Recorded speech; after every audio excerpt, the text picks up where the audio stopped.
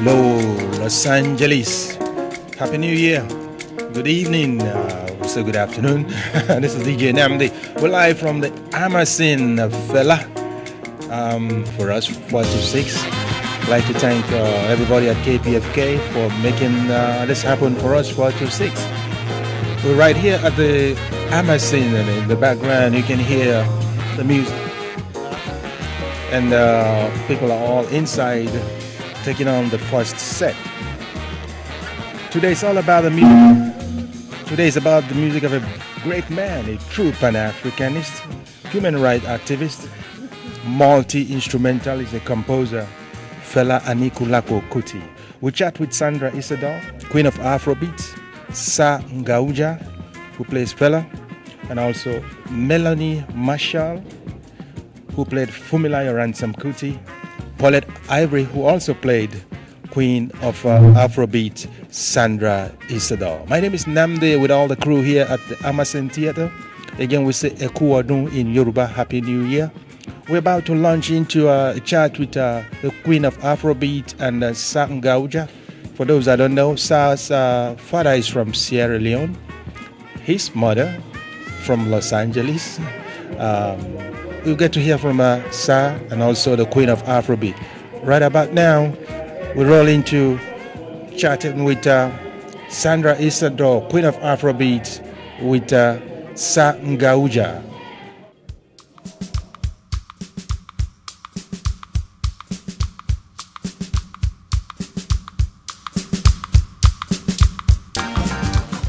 So I want to know, how do you feel playing Fela in Los Angeles? Well, it's really good. You know, it's I guess I can feel the bones of the history that you and Fela carved out here, like in the air. So. Yeah, you know, we did a lot here in LA. I mean, it was a lot of fun in LA with Fela. Yeah. You know, back in the day. I mean, for me, the experience that I had with Fela here in this city, for a long time, it took me to get over that. Wow, you know, yeah. no, because it was very special.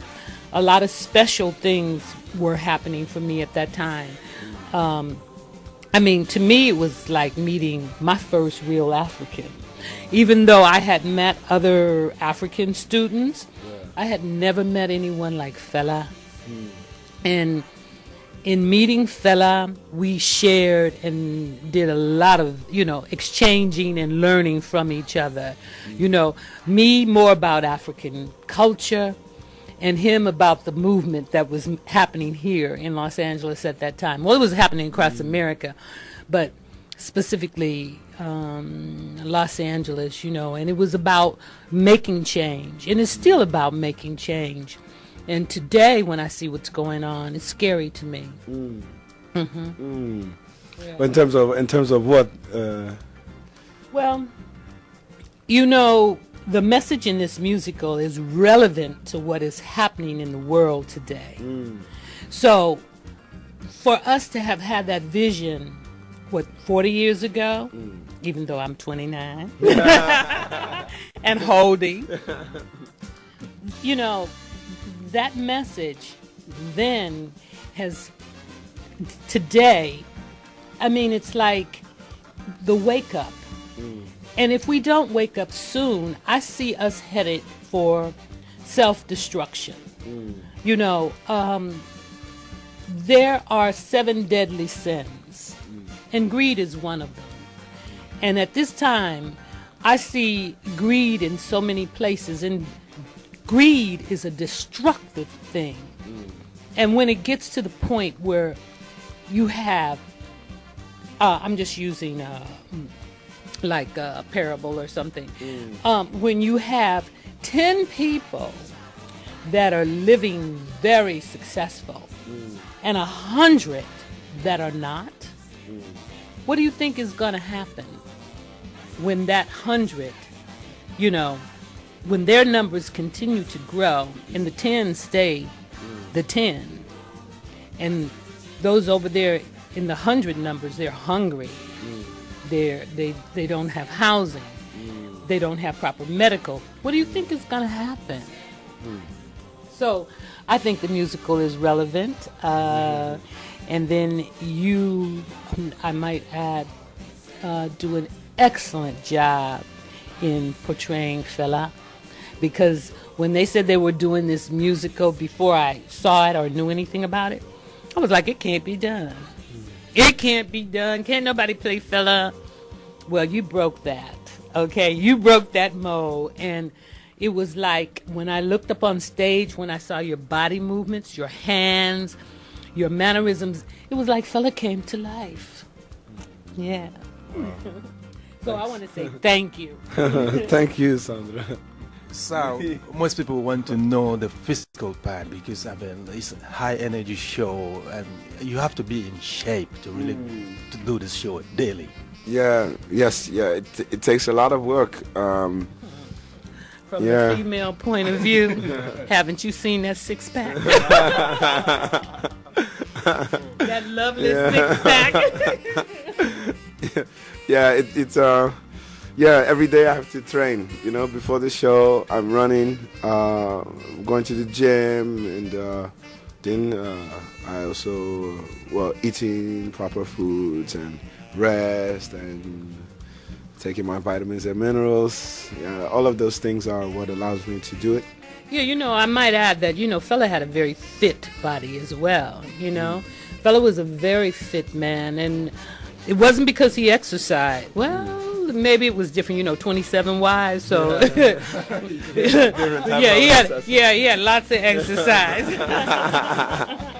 Yeah, I'm sure. But I mean, this was also a part of it too, because I mean, you watch tapes, you know, Fela is fit, you know, and well, that was also a part of my motivation to do it. But then, as we were making the show, the demands Bill placed on the show and the demands that I also placed on myself, it made it a situation where it required a lot of work, a lot of training. Yeah. What does it mean coming to Los Angeles to do this show? Because for everybody, it started right here in Los Angeles. Yeah, it's really fascinating, you know, because I guess in a way this is kind of putting a cap on, I don't even know if it's really a cap, but it's another very important marker in, I think, in the story of the life of this show. I know definitely as being a part of the team that created the show, like coming here after going to Lagos now, also it's very special, you know, and yeah, to be here with Sandra and to I guess feel the path, you know, Fela's journey. Well, I can say this: he has definitely followed the path. You know, as you know, the musical started in New York, and when Fela first came to the U.S., that was his first stop, New York.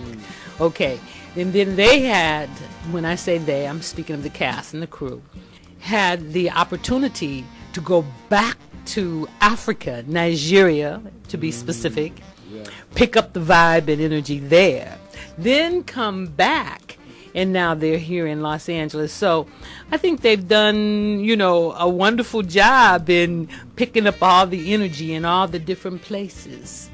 Plus, you've done Europe too, yeah? Yes, it's true. Yes, England, Amsterdam. It's really great, man. It's very special. Talk about that show in the Shrine, because that must have touched you too. I mean, playing Fela at the Shrine in Lagos. Yeah, that was really crazy, man. It was magical. You know, it's I mean, I've never had an experience like that before. I mean, the whole time we were in Nigeria, you know, with the show was something other than what I've really ever touched in my working life.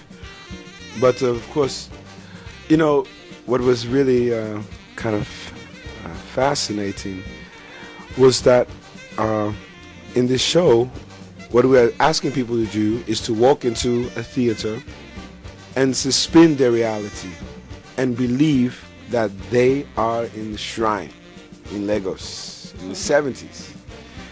And this is the idea. This is what we're doing. This is what we're trying to get people to journey with us. This is the ride we want them to take with us. Now we're doing this same show in the shrine. The best way that I've ever been able to describe it, I think it's like standing in between two giant mirrors that are both facing each other. Wow. It was crazy, man. Wow, you know what? I never thought of it like that because, you know, I didn't see it in the Nigeria. I was Chicken Little. I wasn't going during the election. Yeah, it was kind of heavy duty. And I know how, when Fela was alive, how the people that were in power, how they felt about him. So I wasn't taking any unnecessary chances. And I was telling Steve I thought he was crazy. Yeah.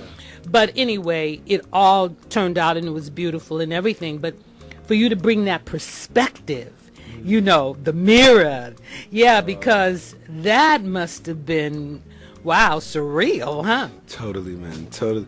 I mean, even to things as simple as like, you know, where we place our shrine on the stage. Right. In the shrine, Fela's shrine is just past our shrine in the space itself, you know, right. Like when I was walking on with the guys, you know, we always come and we stop in front of the shrine. And this time when we came in, first we stopped in Fela's shrine. Yeah. Then we come to our own shrine on the stage. I mean, it was mad, man. Wow. It was crazy. That was deep. You know, I never thought about, you know, you as an actor having to be put in a situation like that. That was deep. It was mad. Yeah. It was magical too. I mean, it was really, I've never experienced anything like that. You know, especially when you're talking about you were doing the shrine, in the real shrine. Yeah. Whereas here in America, when I saw it off Broadway, and I was so, this can't be done, you know, I was so against it. And then after seeing it, and when I walked in, even though it was a theater, I said, wow, this is really like the shrine, you know?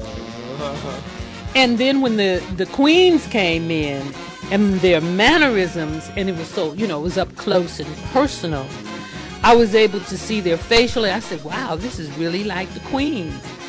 Then you came on. Because, see, now I'm the skeptic, and I'm nobody. Nah, You came on. And once you came on and you started acting, you started speaking, it was like Fela being transformed right there in front of my eyes. So I started crying and I couldn't stop. Right, I did. It's amazing that the life this show has taken and the response that it's been receiving all over the world. I mean, it's, you know, sometimes people ask me, like, why do you think the show is so well received, you know? And there are a number of reasons why that, you know, may be, but at the core of it, you know, there is Fela, and there is his music, you know, and, well, he called himself Anikulapo. So we can hear his music all over the world and find people who, well, the music is timeless anyway, you know, and I think it will continue to rock people on dance floors and provoke ideas in people for as long as there's an apparatus for people to hear it, you know. So we always wonder